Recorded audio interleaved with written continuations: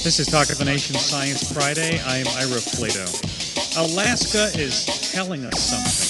With its melting permafrost, shrinking glaciers, shifting plant communities, Alaska is sending us a message. Climate change is no longer just about charts and computer models of what might happen in the future.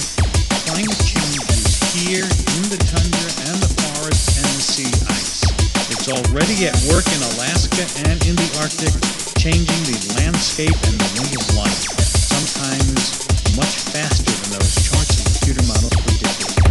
So we've come to the land of the midnight sun to see firsthand the signs of climate change and to listen to those who are living through it. And we hope to share both of those experiences with you.